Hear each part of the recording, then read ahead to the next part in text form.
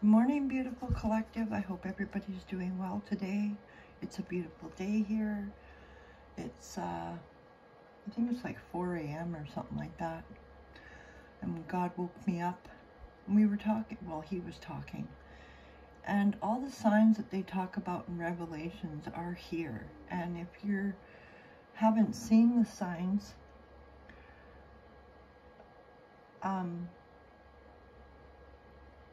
I suggest reading the Bible. Maybe you don't even have a Bible. Maybe you know nothing about the signs, but the signs are definitely showing up every day. More and more signs. So I'm going to call a card from the Good Word cards for you. It's just a small prayer for the day. It says, "The Lord bless you and keep you. The Lord make his face shine upon you and be gracious to you. The Lord lift up his countenance upon you and give you peace." It's Numbers chapter 6, verse 24 to 26. So know that God is always with you, and he's pouring his blessings over you, and he has favor over your life. Oh, this one wants to come out. God blesses those who patiently endure testing and temptation. Afterward, they will receive the crown of life that God has promised to those who love him. It's James chapter 1, verse 12. So know that whatever adversity you're facing, it's a test. We just got to learn not to react to the tests that we face every day. And there are many tests out there, you know. People like to trigger people. It's a part of life. We've all grown up with triggers. We got to realize why is it triggering us, and what can we do about it, and whether or not to even accept the energy, right? From my channel or any other channel or anybody that you encountered during the day. I have to say this channel is for entertainment purposes only, but I only speak when God tells me to speak and share when God tells me to share. So, and I've fallen on the wayside too, you know. Our walk with God isn't perfect, and he knows that. He knows that we're going to make mistakes. But that's why he guides us gently.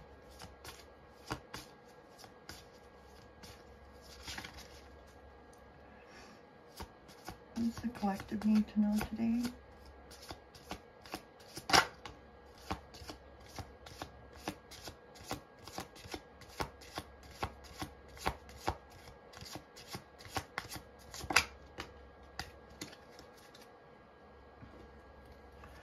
Okay, we got such a curious dream. It's card number 45. You may need to ground yourself.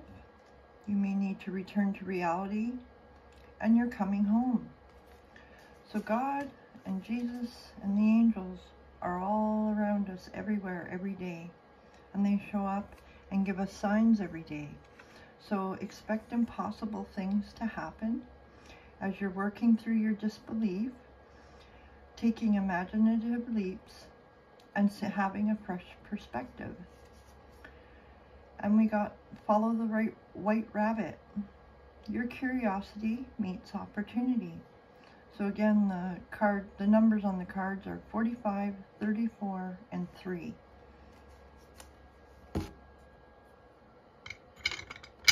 Curious dream.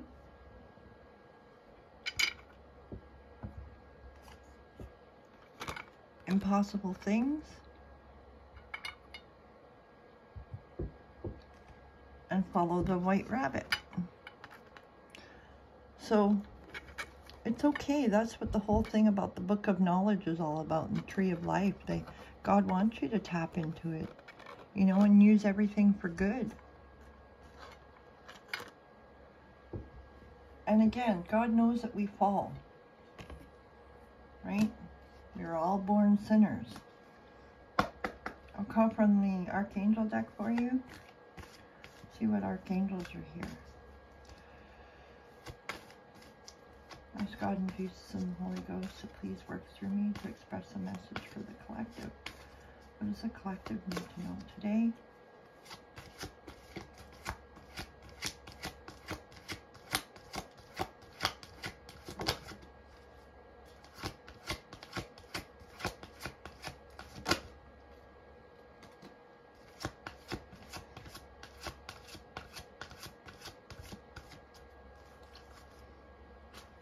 We got 3 out. We got we got leadership. Archangel Gabriel, it's time for you to assume your leadership power and position and lovingly guide others.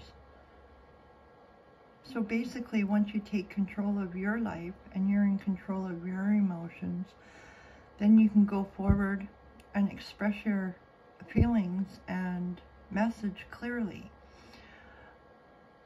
A message of hope, a message of goodwill. Be good to yourself and others, and you will receive good things back in return. So leadership and Archangel Gabriel. And then we got Archangel Michael. Remember who you are. You are a powerful, loving, and creative child of God, and you are very loved. So remember who you are. You are a child of God. And you have the same power as God. And use your powers for good. And we got Archangel Shamiel. You could be going through a career transition. Your life purpose is triggering a blessed change. So know that when you change those around you. I'll pull from the Goddess cards here. Oh.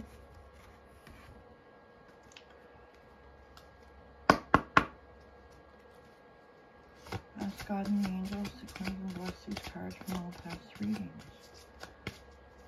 Ask for the Holy Ghost, Holy Spirit to work through me to express a message for the collective. Oops. They're kind of jumpy today. What does the collective need to know? God, Holy Ghost, Jesus, what does the collective need to know today?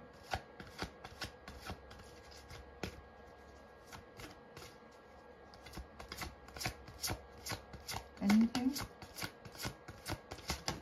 Okay. We got Cordelia. Go outside. You've been indoors too long. Go outside and get some fresh air. So you may be being inside for too long. You may need to go out. Listen to your intuition. If you can't get outside, even just opening up the window and letting some fresh air into your space. At the same time, it lets out any stagnant air that's in the building or wherever you live in your home.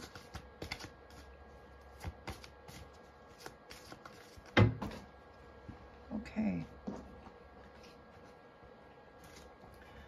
We got Freya to be bold. The goddesses are asking you to be bold. Unleash your adventurous side, take risks, and be daring. And we got Isis. This situation involved your past life memories. So get in touch with yourself. Ask God to show you the way. Call in more light. You carry memories in your cellular body. And then we got Dana, the High Priestess. You have divine knowledge that can help others through their spiritual teaching. Through your spiritual teaching. So realize that God has given you authority over yourself. And once you get control over yourself, make peace with yourself, heal from the past, then you can move forward and help other people. And back to this good word that God blesses those who patiently endure testing and temptation Afterward, they will receive the crown of life that God has promised to those who love him. So remember, God is always with you. Jesus walks with you. Jesus' blood is in your veins. We are of all God's children. And we can do nothing without God's guidance. We can try and go off that path, but it usually leads into something that's not for our highest good. And then at the bottom of the deck, there's Kali with endings and beginnings. The old must be released so that the new can enter. And if you're an empath and you're picking up on other people's feelings, remember to cleanse yourself thoroughly. Because if you don't, the energy lingers around with you. And, you know, it can cause depression, days of sorrow. So cry when you need to cry, laugh when you need to laugh, and eat when you're hungry, drink when you're thirsty, and rest when you're tired. I'm going to call from the Woodland Warden's deck for you guys. What does the collective need to know today? How can I be of service?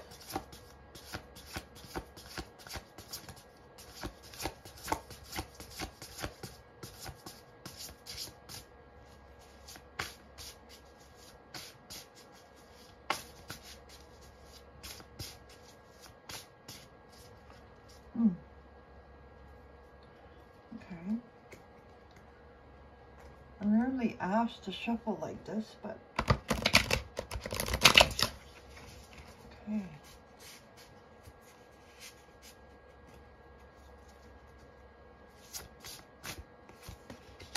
Okay. We got the horse and bluebell, modest fortitude. What a beautiful horse. I love horses. Do you love horses? I'll read from the book. And I don't know the number.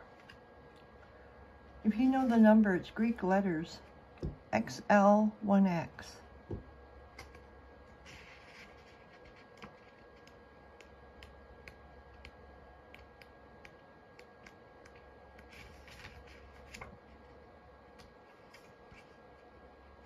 XL.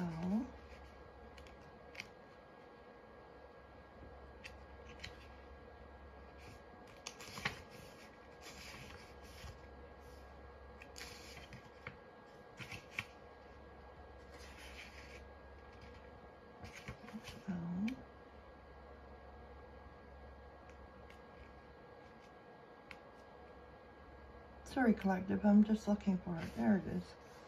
Modest fortitude. Its downcast blooms. Hang on a minute.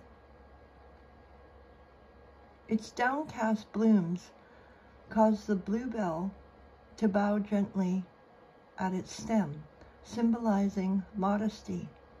In contrast, the horse is a striking creature, proud and muscular, able to bear great loads and travel long distances. It is known for its superior strength and stamina. Taken together, the horse and bluebell remind us that the greatest feats are the result of much humble practice. Work quietly and consistently. The time to shine will present itself in the future. For now, focus on the process rather than its reward. A couple of questions you can ask yourself. Am I too focused on earning praise and not focused enough on the substance of my work? And when is it worthwhile to push through adversity, and when is it better to retreat or to rest? So, on that note, I guess Spirit's telling me to take a rest. Maybe you need to take a rest. Maybe you're working too hard. Maybe you're putting your needs secondary to others. Know that Spirit is telling you it's okay to take a rest. You have to take care of yourself first before you can take care of others. So God bless you, Collective. Thank you so much for being here. Have a wonderful day today. I'll see you in my next upload.